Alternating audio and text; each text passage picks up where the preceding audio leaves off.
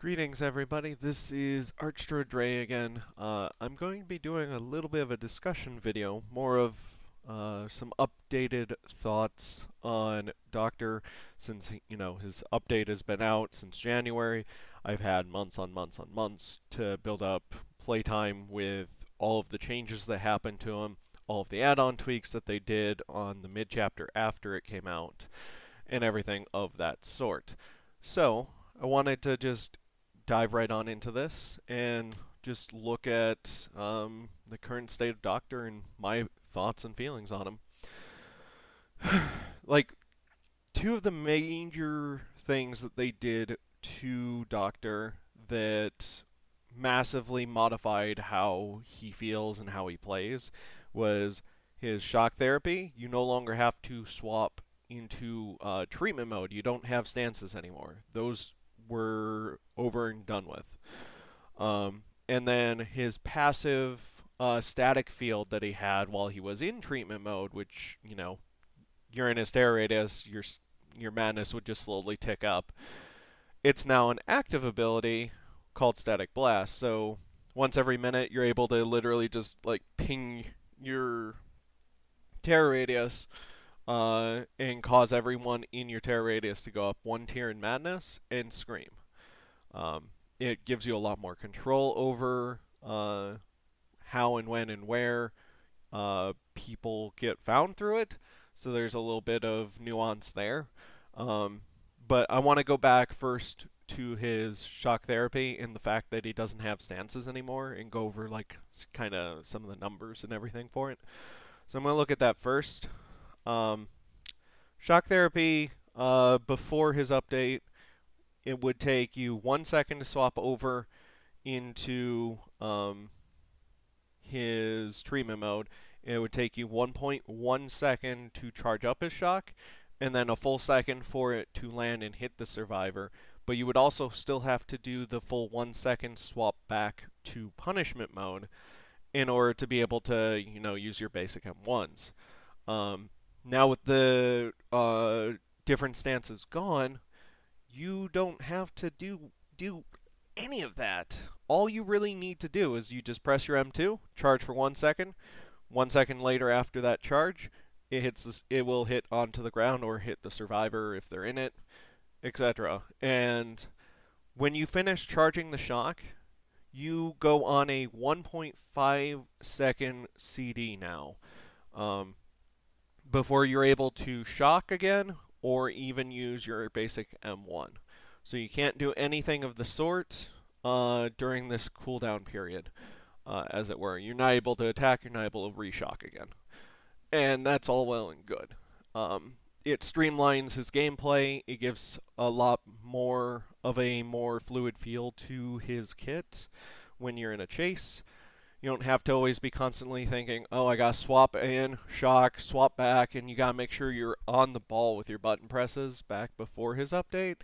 And now it's more of you just fire, forget. And it's just, you're able to go shock into chase, shock into chase, shock into chase, rather than swap, shock, swap, chase, swap, shock, chase. It's literally a back and forth. It was a back and forth. It was an ebb and flow sort of thing that Doc had going for him in his original incarnation. After playing Doc for so long, it really felt like this update did a lot for him to make him the entry level of skill needed for him went like way down, but that opened up the avenue for more people to maybe enjoy him. And I see that as a good thing, but also at the same time of them lowering the skill floor, the skill ceiling came crashing down with it. No longer were you really needing to do much of anything to really actively land those very satisfying shock hits and the shock denies on people. And it just kind of saddens me that in order to streamline him, they had to lose some of the fun aspects to his kit. And if I would offer a suggestion on a couple minor tweaks that they could do while still keeping his current incarnation, where there's no stances or anything of that sort, it would be this. It would be twofold. His shock therapy cooldown needs to go up from the 1.5 seconds to either 2 to 2.25. Somewhere in that small range, that would be something to like number tweak and check, albeit with the caveat that you would still be able to use your basic M1 1.5 seconds after you finish your shock. So I don't want to mess with that. That number is fine. It's more of the shock therapy cooldown needs to be adjusted because it's kind of abusable currently. And I don't really see that as being a good or healthy thing for killer players who are playing Doctor or for survivors who are going against the Doctor right now. It's just, in the words of a lot of people that I have spoken with and I've gone against and everything else, it just doesn't feel fun. It kind of feels a little boring when the doc is able to go shock, spam, shock, shock, shock, shock, shock, shock, shock, and not really have even the minorest, the most minute of drawbacks on it. And that really kind of sucks.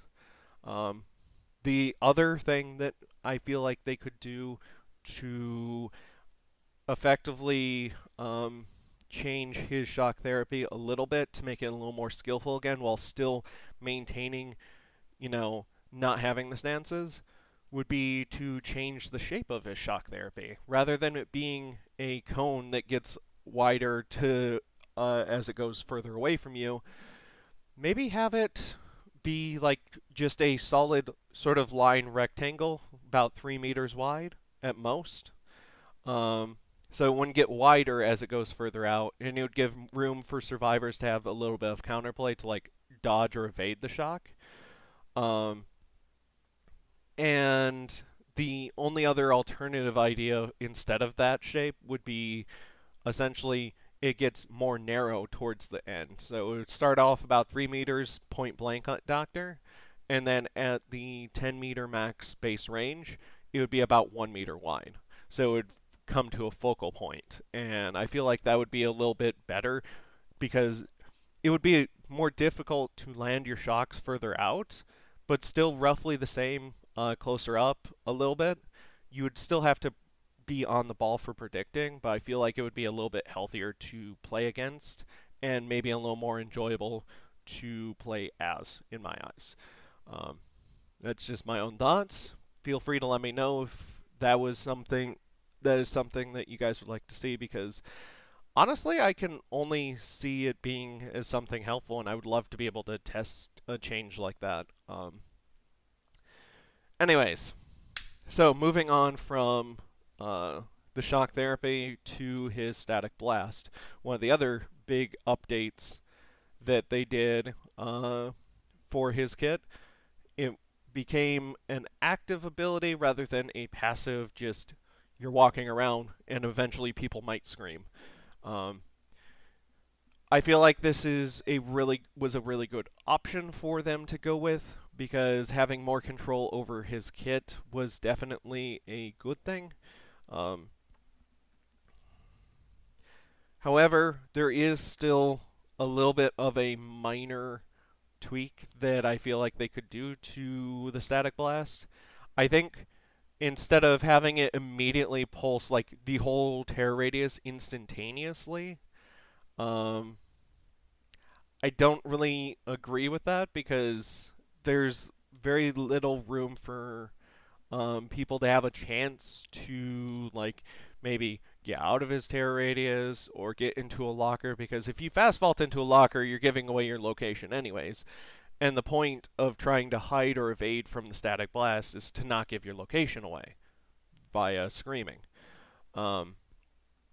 And I feel like one of the major things that they could do to his static blast is maybe make it take 3 seconds to charge instead of the 2. Make the audio cue for it a little bit easier to recognize, because I've heard people say that it's a little difficult at times, depending on what they're doing. And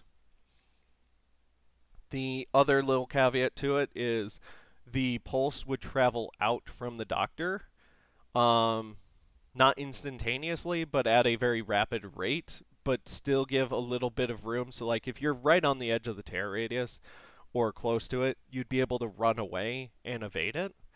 I just feel like it would be something that would be a bit of a healthy change uh, to his Static Blast, a little bit more wiggle room for survivors, which I'm always all for because at the end of the day, I really want this game, like Dead by Daylight as a whole, to succeed. I want people to enjoy going against the killer that I have put hundreds and thousands of hours into playing this killer. I enjoy him. I want people who I'm going against to at least have, an enjoyable experience, more or less, There's always going to be matches where, maybe somebody gets hot-headed because something in the match happened and something fucked up. Like, we all have those matches. I'm saying just the general state of Doctor, I feel like needs to be turned around into a little bit better state of affairs. And the changes I outlined for shock therapy and his Static Blast, I feel like both of which could potentially be very healthy, both to play with and against.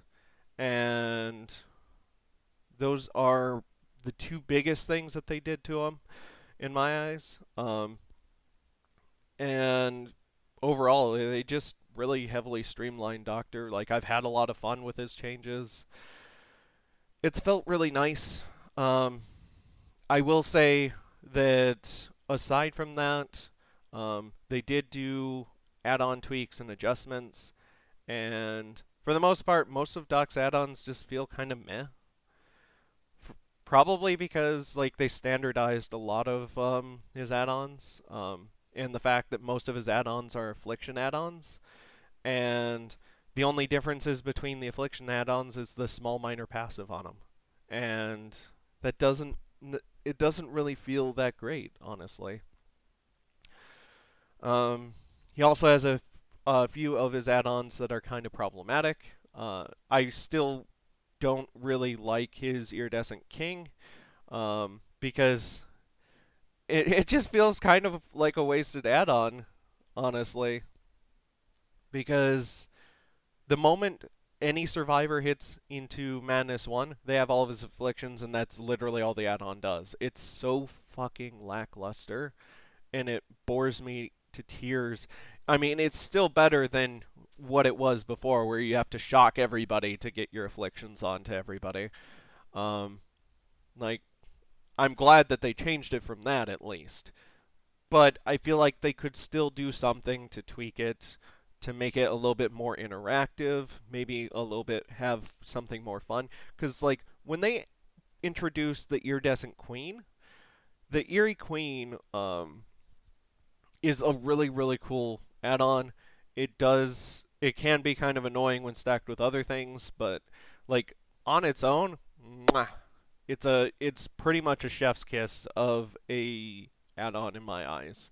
I don't usually use it myself. Like, I haven't used one in a while, but like just from seeing it and seeing other people use it, it's a really, really good, solid add-on, and I'm glad that they introduced that one. Um, Moving on to some of his other add-ons, the ones that I have the biggest problems with, though, and that's more from the gameplay, like gameplay in the learning curve of Doctor, would be his discipline add-ons, specifically for the passive, but the affliction on him is also kind of eh. And the other add-ons that I have an issue with are his ranged add-ons. Both of which, oh boy, let me just start with his discipline add-ons. Okay, so the passive on his discipline add-ons lowers the shock detonation delay. So, you know how his shock therapy has a 1 second charge time, and then a 1 second time before it will actually hit the survivor? That is the detonation delay of 1 second. The yellow lowers this by 0.1 second, the green lowers it by 0.2, and his Carter Note purple version lowers it by 0.3, and this stacks. So you can have the purple and the green one on at the same time, and it will lower that detonation delay by half. And that is insane because there's really no counterplay, there's no real way you can deal with that. It's very bustedly strong. I am a huge proponent that at the very least, the passive on the discipline add-ons needs to be fully reworked. Period. Like, it is way too disgustingly strong, especially in the hands of somebody who knows what they're doing with it.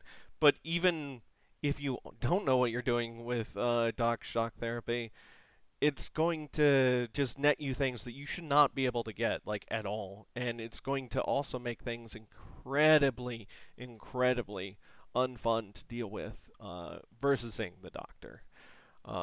The affliction of discipline also has issues because I know it can cause some headaches for some people, kind of like how um, clown's gas can give people a little bit of like migraines, headaches, etc. But the constant pulsing of the red, like the heartbeat and the red light on your back for the survivors, um, and the fact that it even removes the doc's red stain while that effect is active on a survivor um, is pretty nasty. It very heavily um, takes out a lot of mind game potential for survivors. Like, they lose so much information for it just from an add-on. It's literally getting the strength of the passive effect of the discipline add-on and like having a constant what do you call it, the one huntress perk, I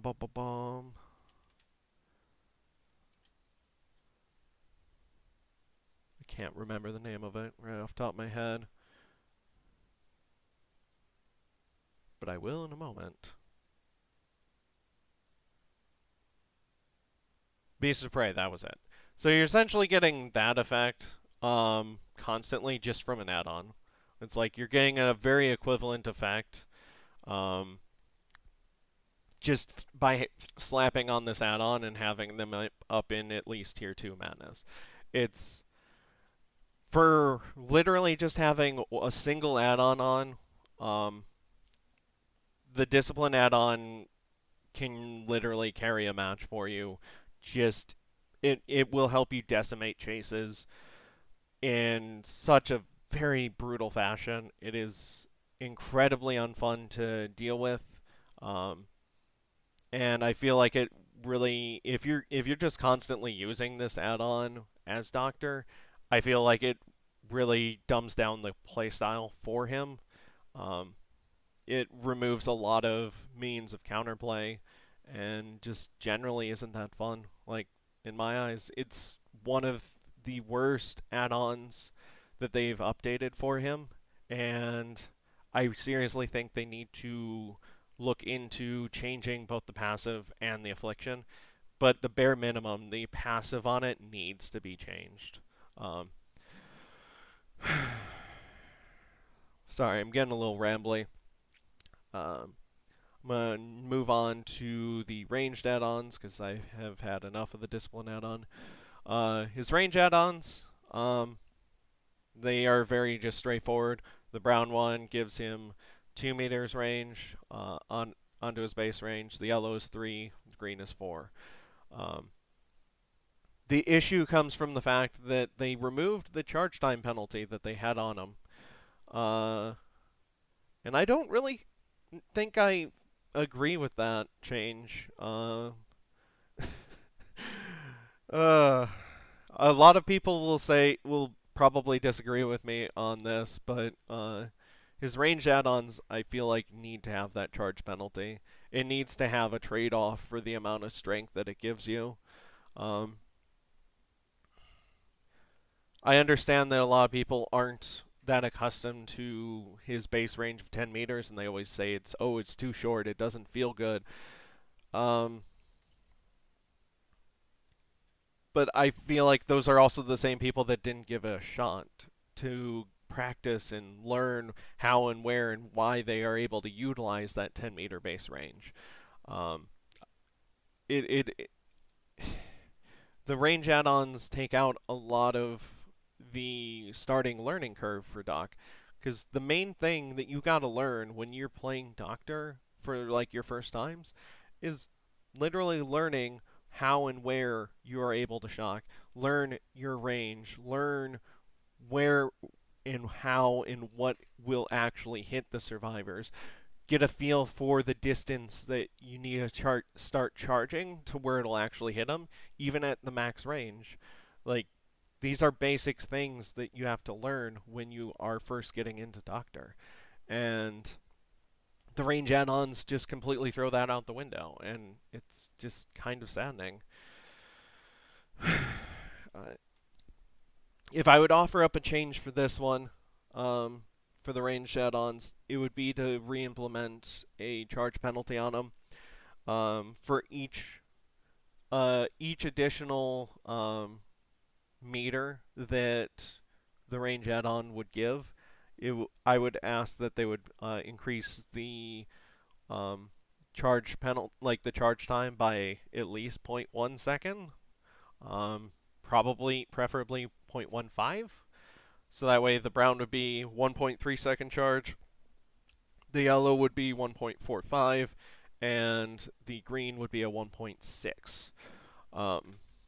Because just being able to spam shock at at almost half of your base terror radius away just from that, and having it be the cone, it's just stupidly easy to hit. It really removes a lot of the skill from his base kit, even though like they've already lowered the skill floor enough as it is, and then you slap these range add-ons on top of it, and it just lowers it even more. And it's just really saddening to see in this killer that I put so much time and energy into. I want this killer to be good for not only people to play, but also to play against. Because we're all playing this game together. It's a fun party community game. There's a lot of people that have put many thousands upon thousands upon thousands of hours into this game, and we're still playing this game over 4 years later. I want this game to keep on succeeding, and I want people to enjoy the killer that I play because I don't really see myself stopping. I also want to see more people get into this killer and have a good time with him. But, like, there's got to be, you know, a balancing act between both sides. It can't just be all favored towards, hey, this killer's weak, we should just buff him and say screw the survivors or something along those lines. Like, there has to be a balance between both sides. Like, legitimately has to be. So, I think I'm going to wrap up my thoughts there. Those are like the main things that stand out to me: his shock therapy, static blast, a few of his add-ons. Those are probably the biggest things that I feel like need some tweaks and need to be like readjusted. Um, that they changed in his update. There's other things that I feel like they could do to Doc's kit. Um, but I'm not going to go too deep diving into that right now. I've already talked you guys' ears off enough as it is.